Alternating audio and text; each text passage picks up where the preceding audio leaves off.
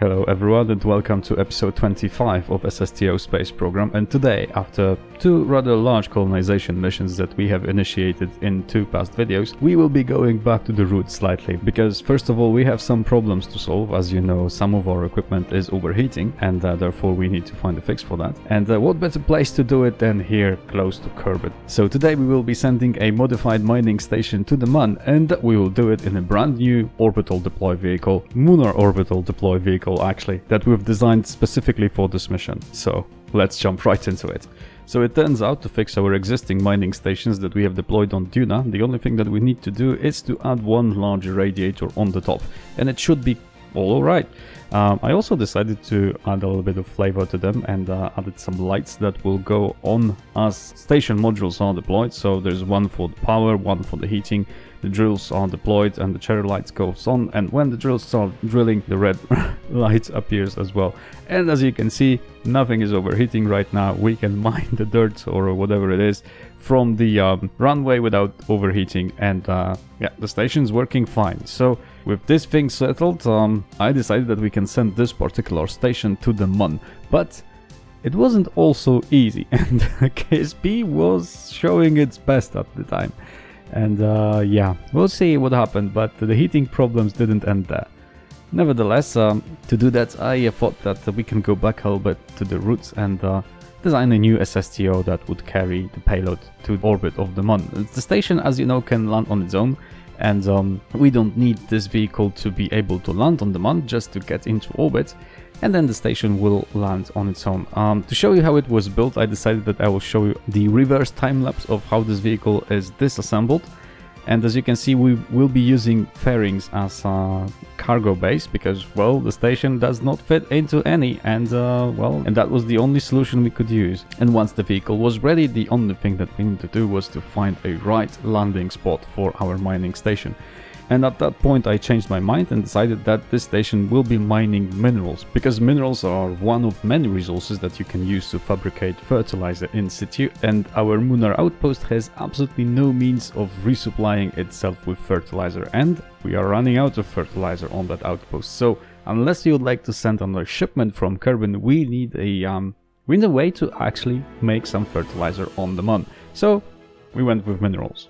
As you can see, our station is neatly packed in the cargo bay, and the SSTO is looking rather Kerbal, I would say, with this big fairing in the front.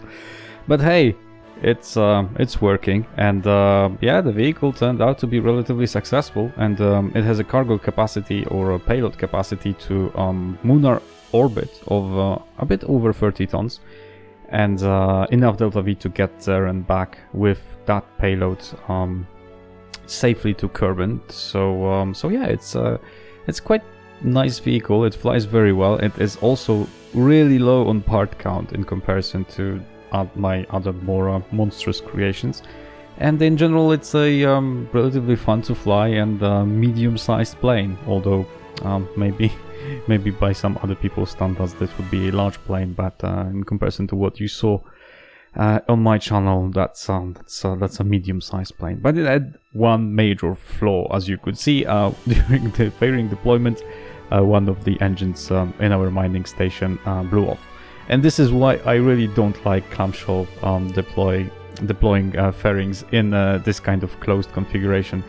Well, I didn't cancel the mission at this point, partly because we could still probably land on the Mun, and partly because it's, you know, a little bit more challenging to actually fly with whatever mishaps will happen to you.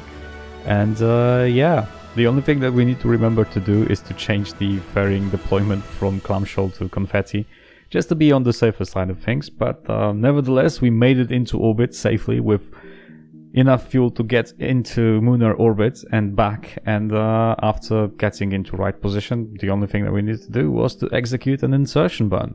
But before we go into that, there's also one thing that I haven't told you, and I'm sure that more observant of you have noticed that already, that this vehicle is in fact a drone ship. It has no crew capacity and is completely automated. I mean, in a sense that it has no pilot and it's controlled by a probe, and we have a larger probe core in the front, and yeah, so so there is that, and now two reasons for it actually. One is that because of this setup, our cargo capacity can be slightly higher, and the B is that most of the competent Kerbals that I had are already sent somewhere on some missions, and I really don't want to recruit any new pilots just to do this mundane kind of missions. And yeah, so I went with a drone ship.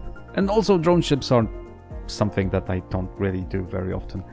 Our trip to the Moon was relatively standard, so there is nothing to talk about there. And once we were in orbit safely, our mining station was detached, and obviously I needed to activate the engines, and because of the previous mishap, I had to disable one to kind of have the thrust vector in line with the center of mass, more or less. And once this was done, the next step in our journey was finding a right landing spot. And it turned out that in the middle of the crater where our base was, and that is, if I remember correctly, the northeast crater, even if it seems to be on the central side of the Moon, had the largest mineral deposits on the entire Moon. And that was great. That was great. It's close to our base, so if anything happens, we can always send some engineer to fix things.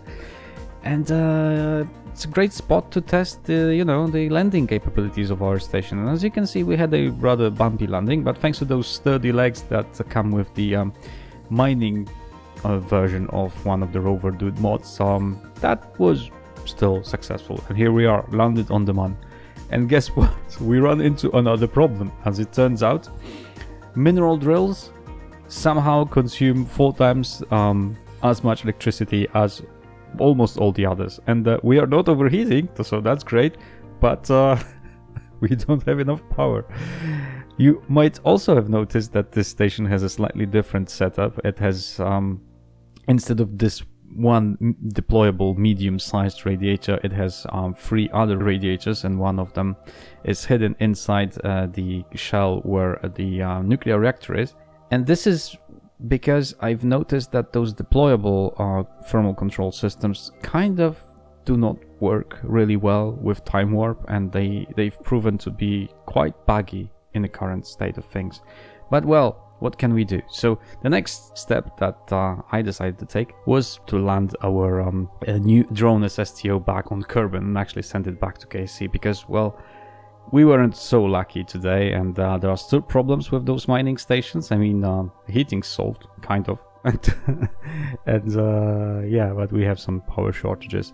So at least we can recover our launch vehicle, or our SSTO, and get some money back. And yeah, as you can see, the vehicle was fairly stable. It was also designed in such a way that the center of mass is almost not moving. But it had another heating problem, as you can see. For whatever reason, without the cockpit, the front of the ship was overheating really badly. So, just to be on the safer side of things, I decided that we will be re-entering using the maximum drag. So the control, of course, of your orbit, when I mean, or should I say, aerobraking, was a bit less controlled than usual, and we had to actually use our engines to deorbit ourselves in a proper orientation to land on KSP. But apart from that, nothing exceptionally interesting happened. We still had some fuel left, and the ship was flying really well, and it was very stable. I would say even a little bit too responsive, so I had to pump some excess oxidizer that we still have left to the front of the ship, just to make it a little bit more nose heavy. And then we had the textbook landing. Did you see that touchdown? I was so proud of it. And here we are back on the runway. So yeah, so our vehicle is relatively successful. Remember the clamshell deploying fairings that we don't really like with this type of configuration. So I decided that we will change that right now, just to be on the safer side of things. So the vehicle that you will find in the description, if you would like to use it, should have that fixed already. And you can deploy whatever it is that you are going to deploy in the lunar orbit safely. And then I decided to take a look at what is the power generation and power requirements for different drills. And it turns out that there are some types of drill heads that are used by this drill that we are using, the automated drill that is the medium sized, that use much more electricity than the others. And minerals apparently are one of those power hungry types. And yeah, I kind of missed that, I must admit. That was really strange that I didn't look into that. And I must say that some of the numbers did not add up for me, because it is said that per drill head is using 40 electricity, 40 electric charge, or 200. That simply does not add up for me. So either that's 40 divided by the amount of drill heads that we have, or not, I don't know. But I also decided to take another look at our Duna mining stations, and guess what happened? They none of those stations had power shortage problems, but also they stopped overheating. Nothing was changed, I don't know, I haven't updated my KSP, I haven't updated the mods, and none of the stations that we had deployed are overheating now, and before they were, and I had to disable one of the drills, and the heaters were only kind of deal with only one drill and the nuclear reactor, and now both drills are operating, you know, at maximum capacity, and nothing's overheating. So I really don't know what is going on. And I've also noticed that time warping kind of changes how the temperature is raising, and I don't really understand that. And sometimes exiting from the on-rails time warp to kind of real-time physics is causing the some of the core temperature for some modules to spike to very high numbers.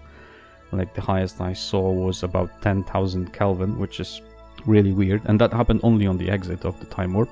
But apart from that, it seems like our Duna mining station do not require fixing at all, which is surprising, to say the least. And none of the 4 that I've looked into require fixing. So after this was done, I had a hunch, and I decided that I'll look into our pole outpost. And guess what? This outpost is not overheating anymore. It was overheating before, but now it's not. I don't know what's going on. I don't know why this happens. And as I said, I haven't changed my MKS version. I haven't changed my KSP version. I haven't changed anything. And it's not overheating anymore. So I decided that that's great news, and probably our Julian system colonists won't be starving anytime soon, because then now they can at least pick the fertilizer from the surface of Pole. So that's great for them. But I really would like to understand why this happens and what is causing this. But as I said, we still had some power shortage problems, and I can't really fit larger nuclear reactors in those mining stations. So I don't know, because the great thing about this design is that you can completely swap the resources they are mining in situ. So if you decide that you don't longer need a station that is, for example, designed to mine chemicals, you can send an engineer with a surplus of specialized parts and just change the station to mine something else. So having a larger power supply would be an overkill for almost everything apart for a few selected resources, and for those resources you just cannot mine at full capacity. So I haven't really decided what to do. Anyway, this will be all for this video, and I would like to thank you very much for watching, and I hope that you've enjoyed. And if you have any ideas what is causing this heating problems, please do let me know in the comment section. If you have any other questions, please do write them down as well.